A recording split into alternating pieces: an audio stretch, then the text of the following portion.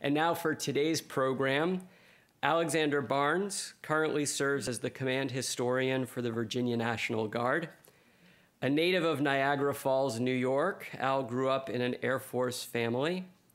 He enlisted in the Marine Corps in 1974 and joined the Army National Guard in 1977. Retiring as a Virginia Army National Guard Chief Warrant Officer in 2004, in July 2015, after 30 years of service as an Army civilian, he retired from the U.S. Army at Fort Lee. Al is a great friend to the museum, having taught several classes here on the Army and National Guard during World War I. He's the author of several books on the World War I era, including In a Strange Land, The American Occupation of Germany, 1918 to 1923, Let's Go, History of the 29th Infantry Division, To Hell with the Kaiser, America Prepares for War, and Forgotten Soldiers of World War I, America's Immigrant Doughboys. His most recent book is Play Ball, Doughboys and Baseball During the Great War. There are copies available upstairs, and I'm absolutely certain he would be happy to sign them for you after the lecture. So please give a warm welcome to our friend, Al Barnes.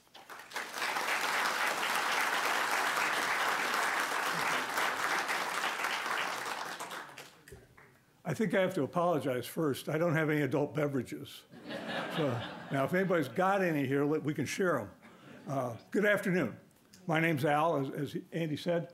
You're probably wondering, Al, we just had the 100th anniversary of November 11th, the armistice. What are you doing here talking about World War I again? Well, it's important to remember the armistice only stopped the shooting, didn't end the war. Then the Treaty of Versailles was a peace treaty, but guess what? The Americans didn't sign it. So we didn't actually declare peace with Germany until the 1920s. And so today we're going to talk about some of those aspects and how they affected baseball. But before I go any further, just a quick show of hands. How many here have a relative that was a doughboy? A pretty good number, yeah. So this is for you and for them.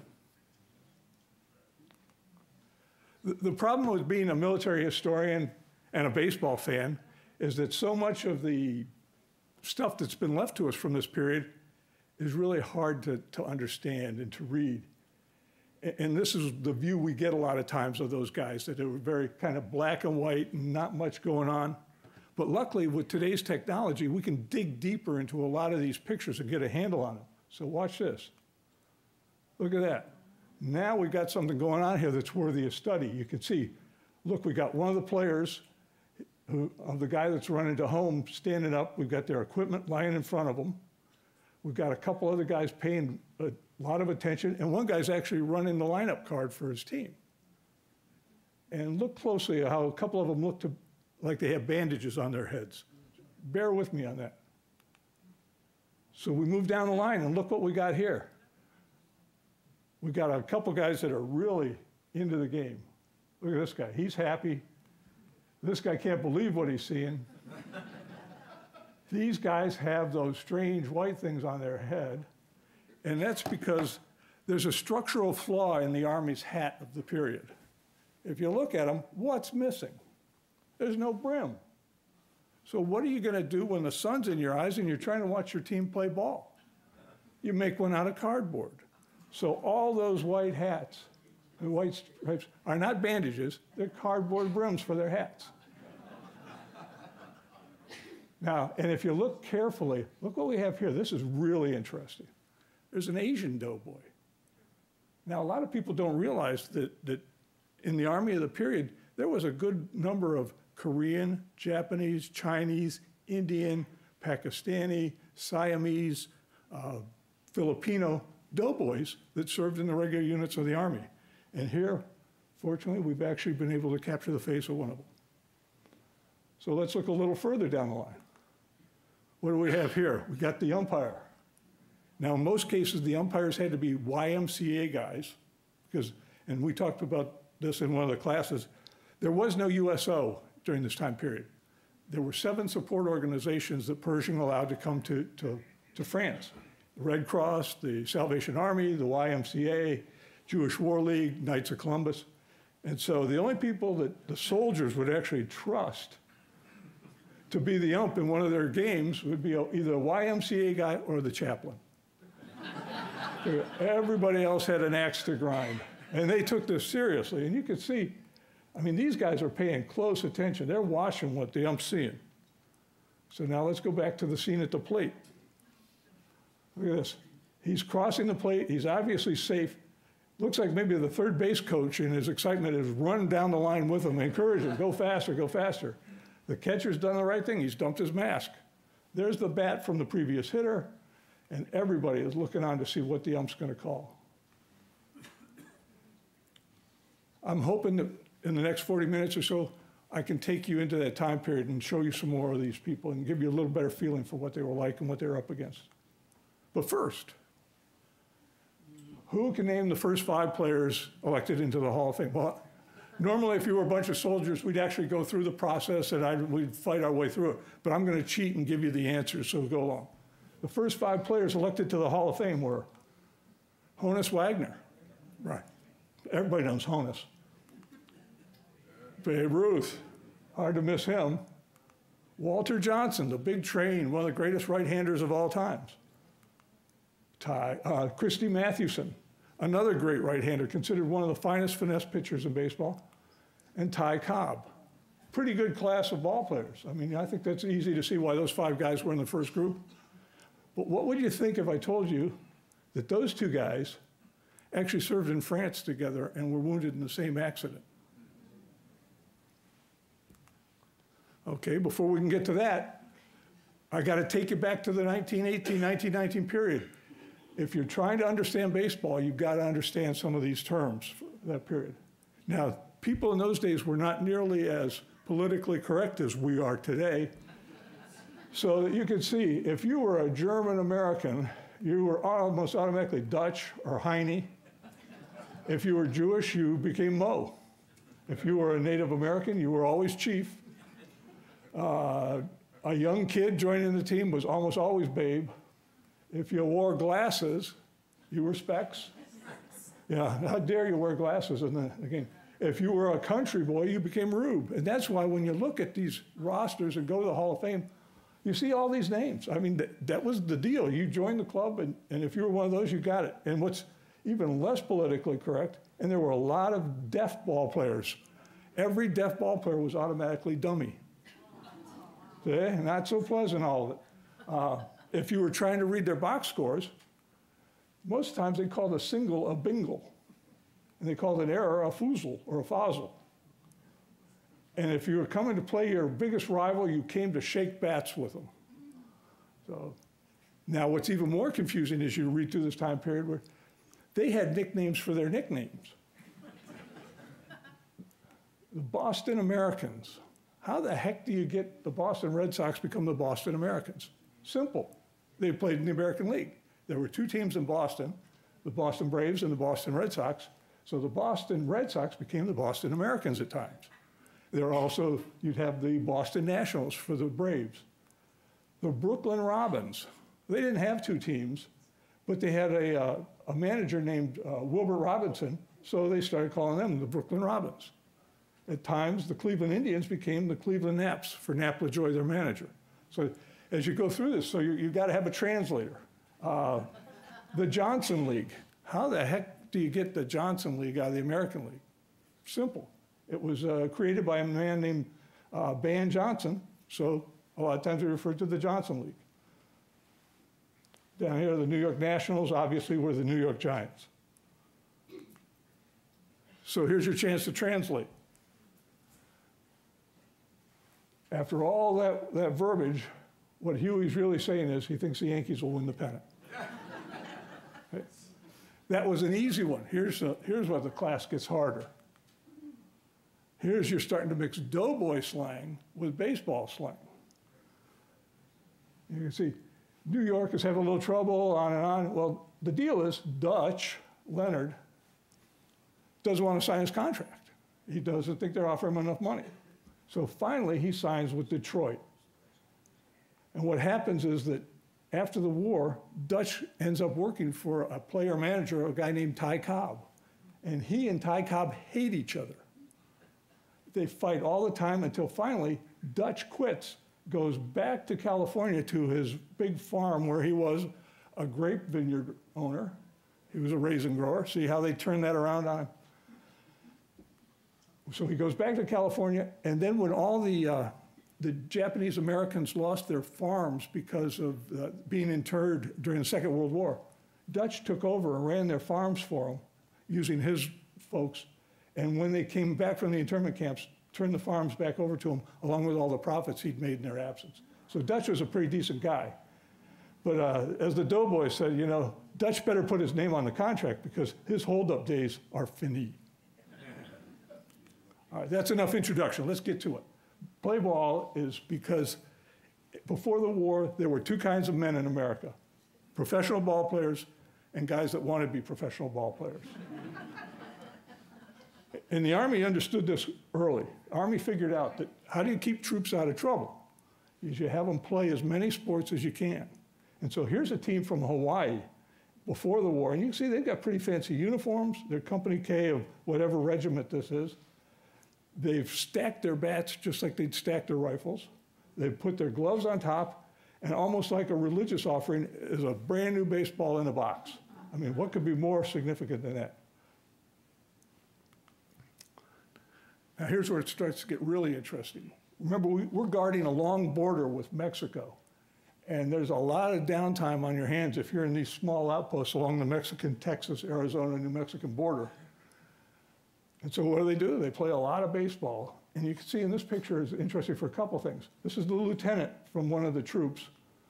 And you can see that has got to be the most closed stance ever. Now, if you understand baseball, an open stance is when you face as much as you can the pitcher. Closed stance is when you face away. He's about as closed as you can get. There's the only place he can hit that ball is to left field. But what's more interesting, he's still wearing his spurs. So maybe Ty Cobb could learn a few lessons about sliding from a guy wearing spurs. Now here's a group of guys that are from C Troop of the 13th Cavalry. And the reason they're so happy is they've just come back from chasing Pancho Villa for 500 miles into Mexico. And now they get to play baseball. And you can see, like everybody else, they very carefully arrayed their gear so that you can see that they have all the right stuff. And if you look at the numbers, you can see there's only 9 ball players. You got 2 coaches and 9 ball players. So that's pretty much the standard for these guys. If you see 10, 11, 12, 13 ball players, it's a much bigger unit. So how did we get to all this? When war broke out in 1917, the American Army had a little over 100,000 soldiers. It also had 110,000 National Guardsmen. So we got 200 and something thousand men to put into France to fight in the war, but we need a much bigger army. Because you could see by the end of the war, we got 2 million men, most of them sitting in camps on the East Coast, getting ready to go to France, because the plan is for a big offensive at the end to end the war is in the spring of 1919. That armistice in November of 18 caught them all by surprise. So these guys were all planning to go to France to fight.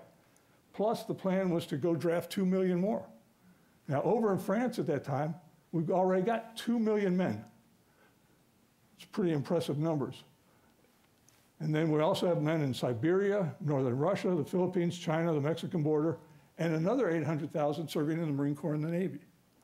So in 17 months, we go from 200,000 to these huge numbers. How do you do that? Easy, you draft them. And the only way to make the draft work is to make it universal, because the North tried to draft during the Civil War and it was a fiasco. What they've said is everybody will register. And you can see, I kind of highlighted this. Aliens must register as well as citizens, blacks as well as whites, the lame, the blind, the sick, the well, civil government, ministers, farmers, merchants, bankers, lawyers, doctors, everybody.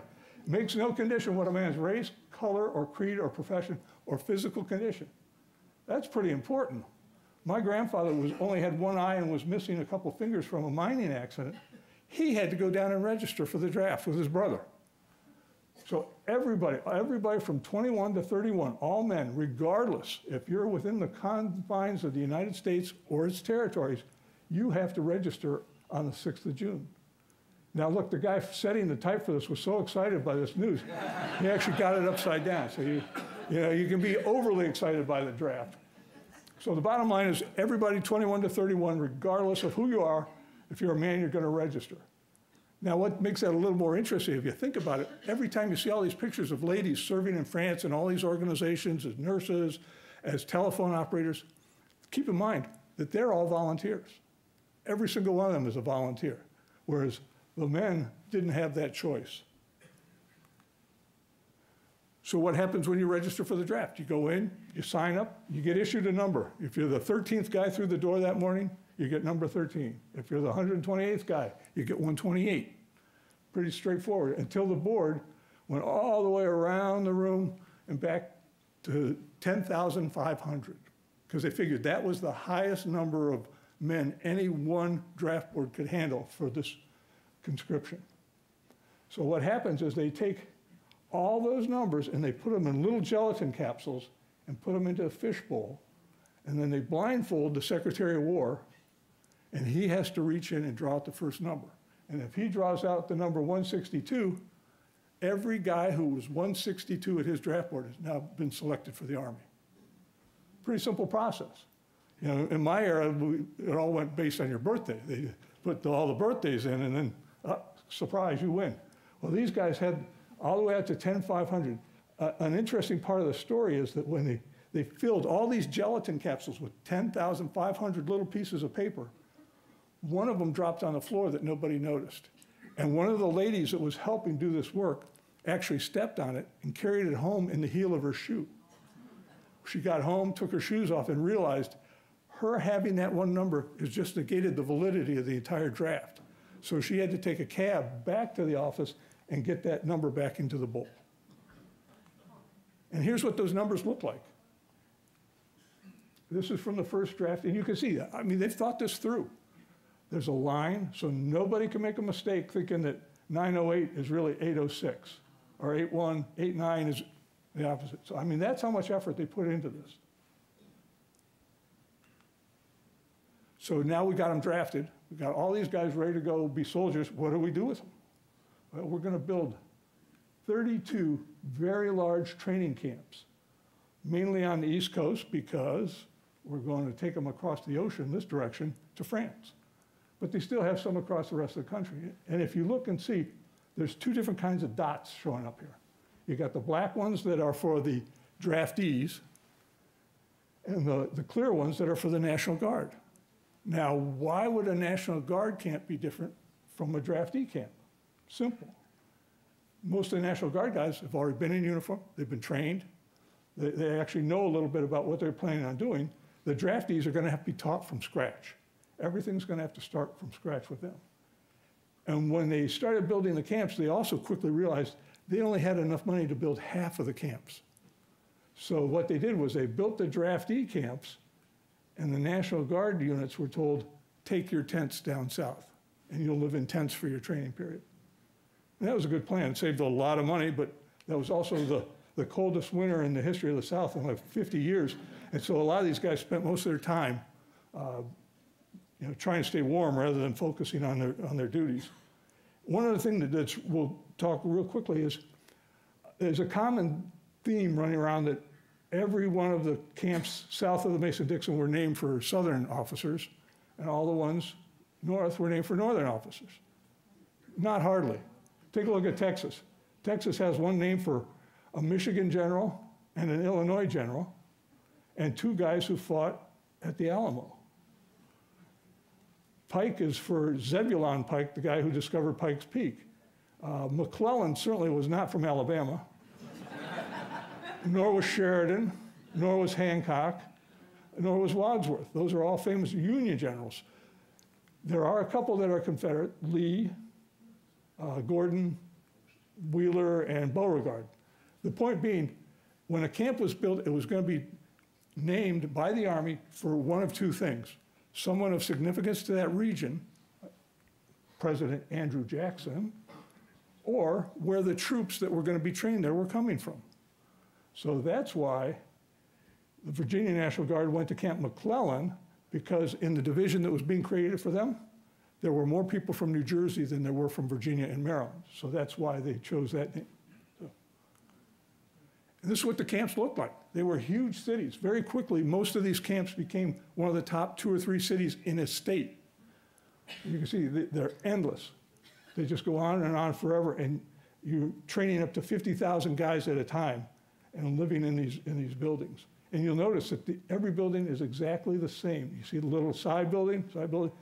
It was like an erector set. They got instructions. This building will be this long, and they would get kits saying, here's all the screws. It's like putting IKEA furniture together. So it was everything you needed to build a camp. And the Marines were doing the same thing up at Quantico and down at Parris Island. Now, here's a couple of Marine players from Quantico. And what's interesting here is, take a look here if you can see, there's a belt loop at the front of his trousers, and he's got the buckle pushed to the side. I've never gotten an explanation of why you would do that. And he wasn't alone.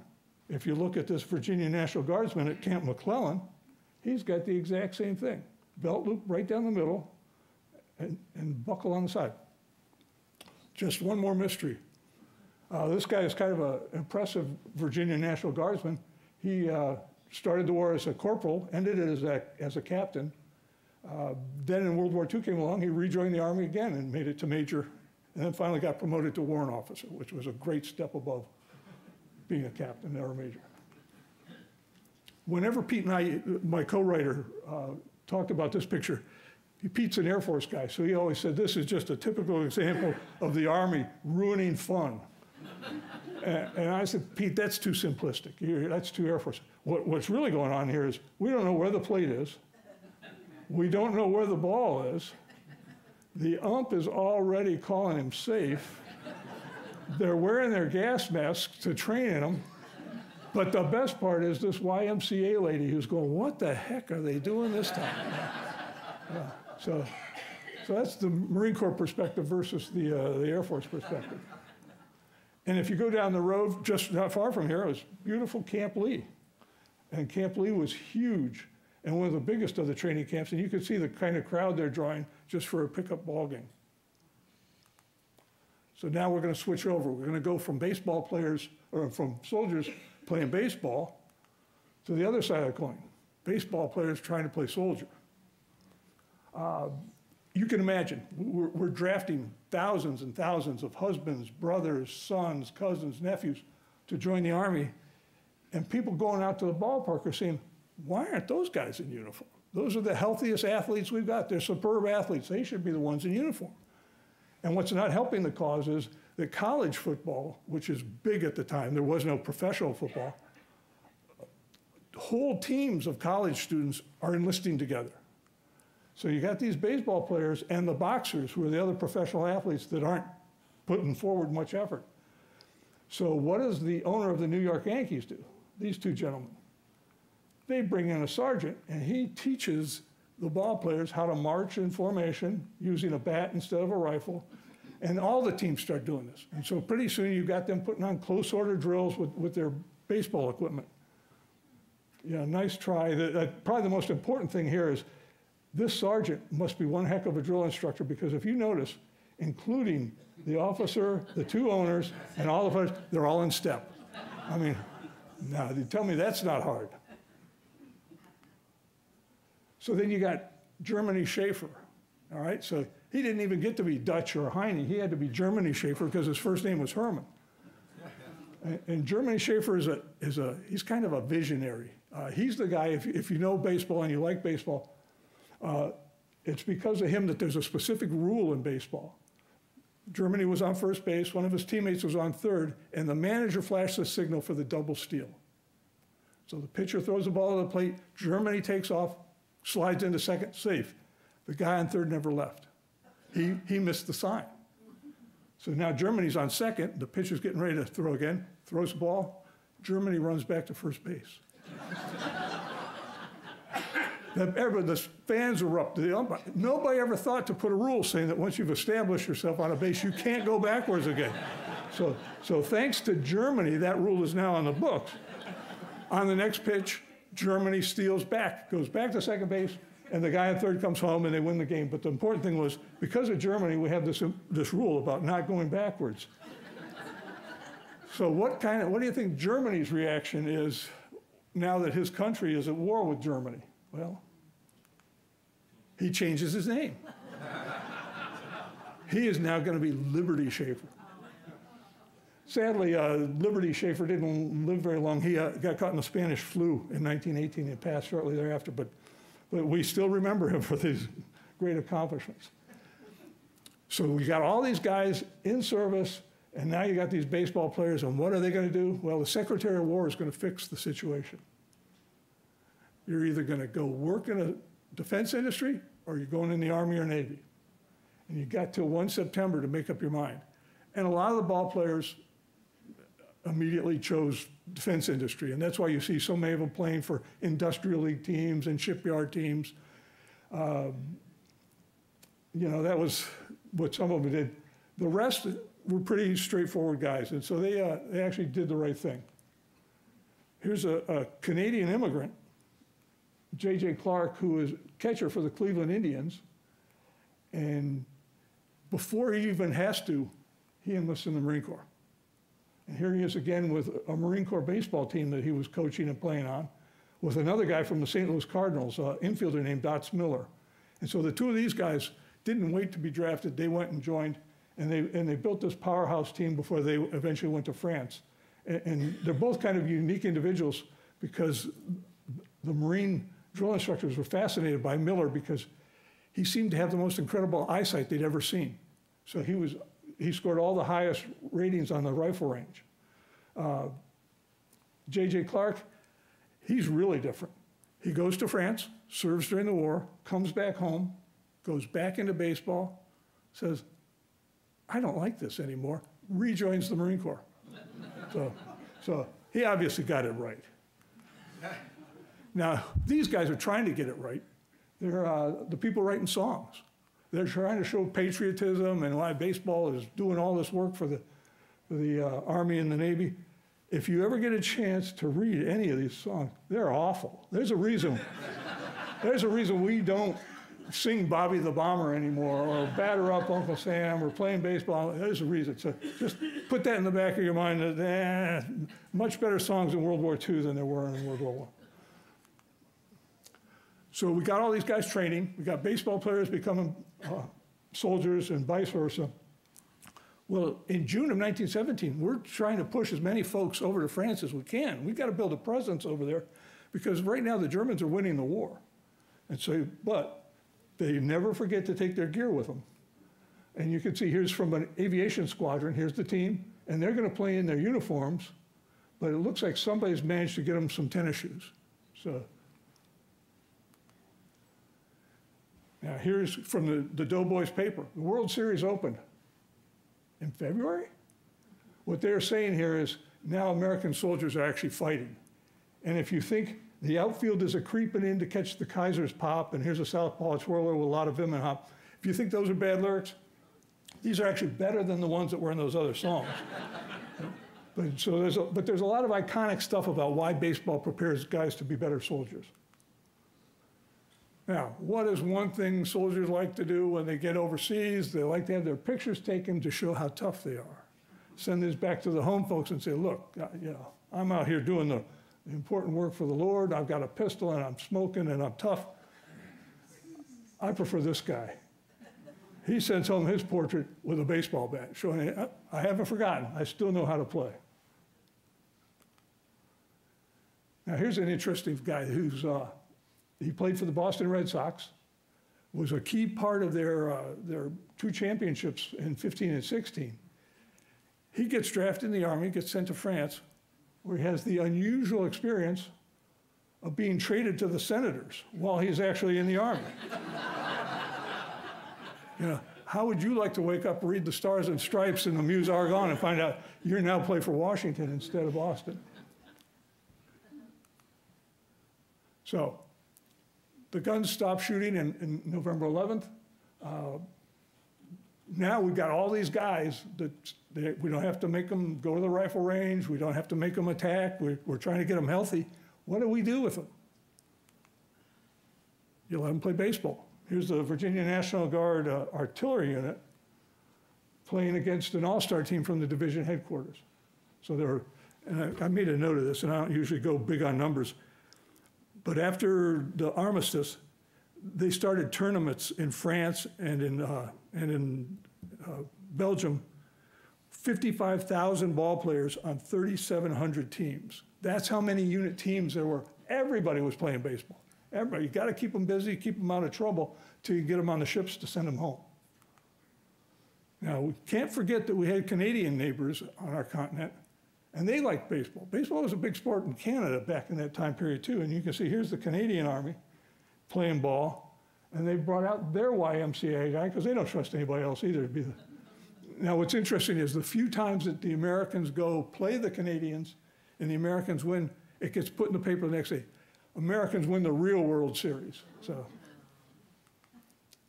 and here's even downtown Paris. They've turned one of the parks into a ball field, and they're playing ball, and you can see the French are going, what the heck is this? They're all lying. You know, doesn't look like a real game to them.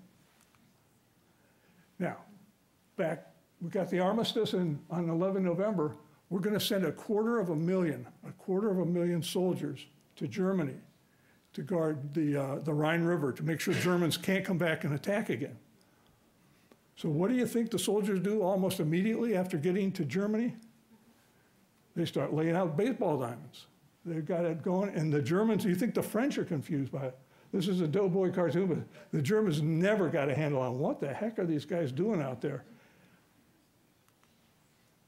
And you can see this is the 2nd Division, and they've actually built a pretty fancy stadium with a scoreboard, and here is a fascinating 20-1 game going on in the top of the 5th, and you can see how excited these guys are to be watching this game.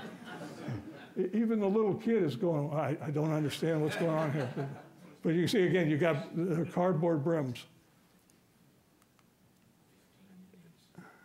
If you've ever been to Germany, if you know Germany at all, the Rhine River and the Mosel rivers come together at Koblenz, where the American headquarters was. And usually on one side of the river will be mountainous, and where all the grape fields are, grape vineyards, and the other side is pretty flat. So these are guys from the 4th Division and taking advantage of this flatness. The river is probably right down there, so they had to be careful not to hit the ball into the river. But you can see there's an actual action shot from the 4th Division playing baseball in Germany in 1918. Now, there's a lot going on in this picture. There's a lot of things that somebody's got some explaining to do. The top #1 souvenir for every Doughboy was a German Pickelhaube. You know, the helmets with the spike on the top, that was the favorite souvenir. They all wanted one. And so one of these guys has got one. And you can see that they're actually at somebody's house, because when you move 250,000 soldiers into an area that doesn't have barracks and it's winter, you billet them in private homes. So they would march into the town where they were going to be staying, and 10 guys would be sent to that farm, 6 would go to this house, 3 would go here, and so the unit would be portioned out to all the houses in the town. So you can see these guys, this is some of the guys from the Big Red One. They are sitting in front of their house that they're staying in, and this guy has got himself a unauthorized web belt. He's gotten rid of that, and these are German buttons from their uniforms. Another big souvenir. Get a belt, put German buttons on it, goes along with it's probably his helmet. The kids are obviously enamored of the GIs. Why? Because for the first time in 4 years, there's chocolate, there's canned fruit, there's all sorts of sweets, and soldiers being soldiers, most of them can't eat all the food they get, so they share it with the locals. And so these kids have kind of obviously adopted it, and in return, you can see, they're trying to teach him baseball. See, look, he's got his first base glove, he's got an outfielder's glove, he's hurt his hand somehow, and these kids are obviously saying, okay, this is a great game, when do we eat? The sad, poignant part about this is that these guys are probably 5 or 6 years old, is knowing that in 20 years, you know, they're going to be in German Army uniforms, probably fighting against the children of these soldiers, so friendships don't always last. Now, I wish I could prove this without a doubt. We all know the movie A League of Their Own. I think the people that pioneered that American Girls Professional Baseball League were these ladies. In 1920, the American nurses in Germany thought that they were pretty good ball players. And so they got their team together, and they were going to take on the YMCA ladies. And it was going to be a big game between the two. And here's an actual picture from the game. And you can see, I think the nurses had an unfair advantage. I mean, they're wearing these bloomers or pantaloons, and the YMCA ladies were wearing those full coats with all that stuff. But after the game ended, it was 20-12, nurses won, and there were over 8,000 people watching the game. I mean, that's an amazing thing. So if they weren't the reason we had the Professional Girls League, I think at least they were pioneers and should be mentioned. Well, we're on the baseball theme. How about a Field of Dreams? We all know Field of Dreams. One of the most poignant characters is the guy, Moonlight Graham, who only got one at-bat in the baseball during his career. Well, let's take a look at this picture. This is from that same series I showed you earlier. See, it's still the same ump. Only this time, the guys in the dark uniform are scoring the run, and the guys in the light uniform is the catcher. There's his mask. Here's the guy picking up the bat, so make sure nobody trips over it. Well, let's look a little closer. If you look a little closer, you can see the numbers, 310, because he played for the 310th Motor Transportation Repair Unit. These guys were truly the cream of the crop in baseball in Germany in 1918, 1919, and they won the championship. But what's more important, and it's hard to see his face, and that's all we got of him, but his name was Paul Sparrow from Annville, Pennsylvania. And in 1920, he made it to the big leagues for one game. Got 2 at-bats, didn't hit anything, and never played again. So there's a true life Moonlight Graham for you. His name was Paul Sparrow. And of course, with a last name like Sparrow, what's his nickname going to be? Birdie. Yes. See, you just got to understand their lexicon. Here's a little bit more interesting guy. This guy, Arthur Forrest, played in the Midwest. He was drafted, and in the Meuse-Argonne received the Medal of Honor. I mean, that's quite an accomplishment. Even in those days, it was to win the Medal of Honor in the Meuse-Argonne, leading his squad forward. And then he gets out of the Army, and what does he do? He goes back to playing minor league baseball for 10 more years. I can't imagine, how do you strike out or throw out of a game a Medal of Honor recipient? But you got to give it to him. He tried. But there was a price for all that fun and games and sportsmanship. Captain Eddie Grant. Eddie Grant had played in the majors for 10 years, a heck of a ball player. He also was a lawyer. He quit baseball just before the war started to open up his law firm. And when the war was declared, Eddie immediately signed up and became a captain in the 77th Division. And he was killed in the Meuse-Argonne trying to rescue the Lost Battalion. He was leading his company forward when they got caught by an artillery barrage, and Eddie was killed. Same thing, Bun Troy was a pitcher, German-born pitcher, playing for the Detroit Tigers, and he was killed in the Meuse-Argonne. Meuse-Argonne, there are a lot of ball players, Major League, Negro League, minor league guys that were killed in the Meuse-Argonne. And then here's Christy Mathewson and Ty Cobb. And both of them were in the Army Chemical Corps, and they were both captains. And what happened was they were training troops in how to put on their gas masks to prepare for attacks in the Argonne, and they didn't know that the gas had already been released. And so 5 or 6 soldiers died. Mathewson, he was badly affected by the gas so that he died the year after the war ended, most likely from the long-term effects of the gas. And Cobb, bless him, he survived. He came through okay and ended up going back to major leagues and having a further great career, but they're both wounded in the same bad accident.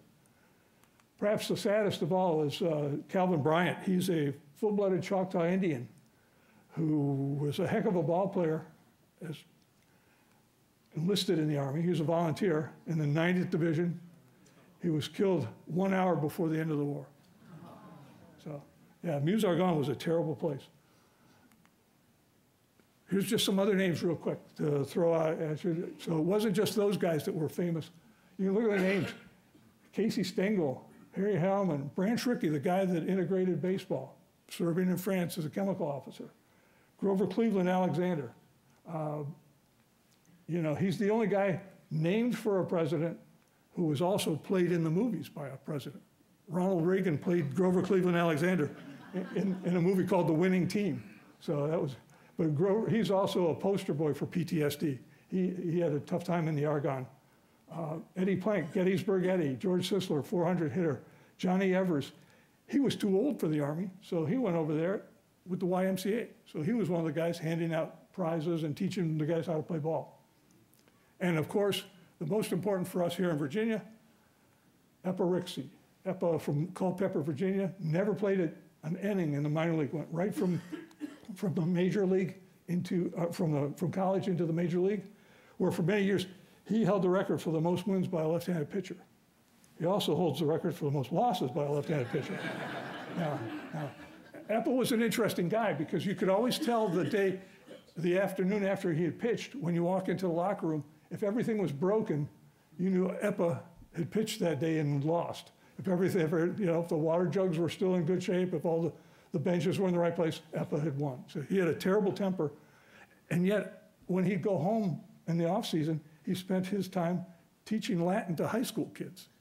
I can't imagine anything more aggravating than teaching Latin to anybody. but Eppa could do that. And he is the only guy who was elected to the Hall of Fame and died before his induction. Before that, we've had guys that died and then got elected, or died after they're elected and inducted. He's the only one who died in between being elected and his induction. And so the beat goes on today. Here's this picture again of our Canadian brothers. Here's a picture of the Virginia National Guard in Afghanistan. Almost identical swings. If you look, head down, looking, eyes up. Another typical Guard picture from the training camps. You can see they've got all their gear laid out in front, got their gloves. Virginia National Guard in Iraq, 2007. And finally, this is my friend, that's my friend Chuck. Chuck got over to Iraq in 2008 and he sent me a note and said, Al, I'm working with these Iraqi guys and they all have red hats. Can you get me something? And I think he wanted a beret. But a Richmond Braves hat was the perfect answer, so he wore it. And that's it. If you have any questions, I'll take your questions or your comments.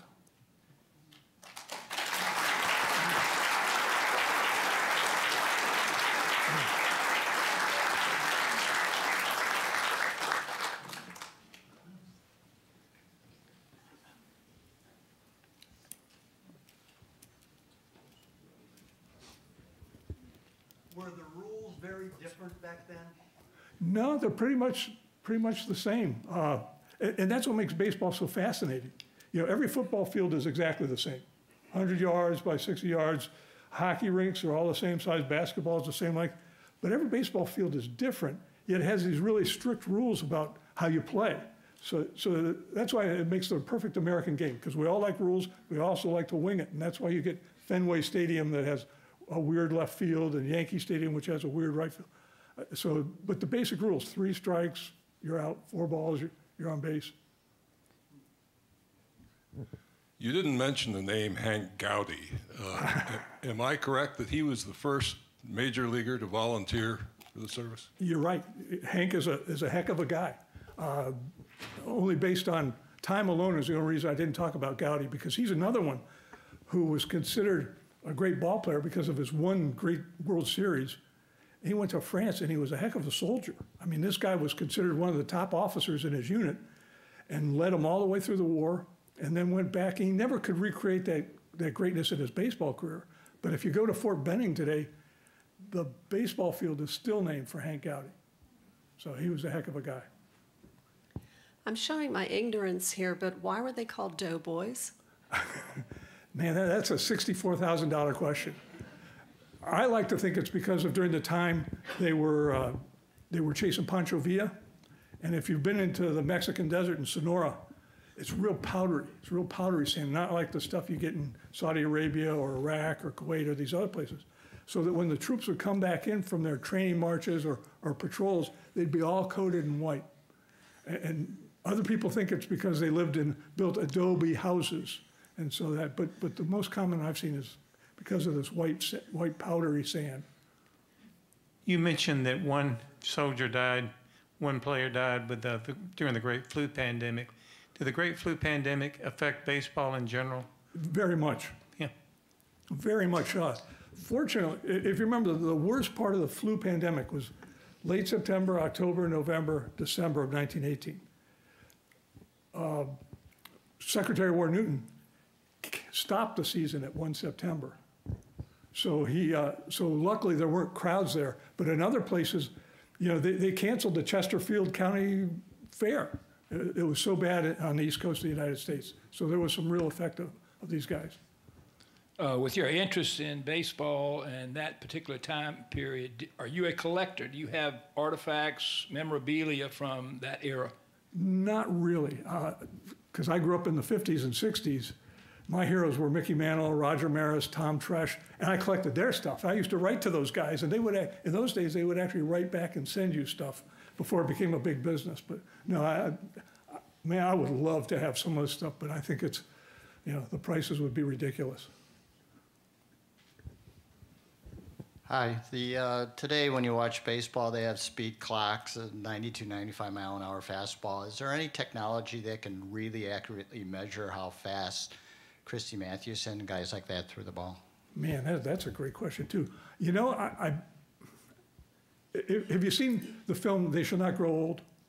About the British Army and how they took all the film footage of the period and speeded it up and slowed it down to put it in real time. So if you had footage like that of Christy Mathewson, you might be able, or Walter Johnson, you might be able to get some kind of a real feel for what the speed was. But again, it's all relative.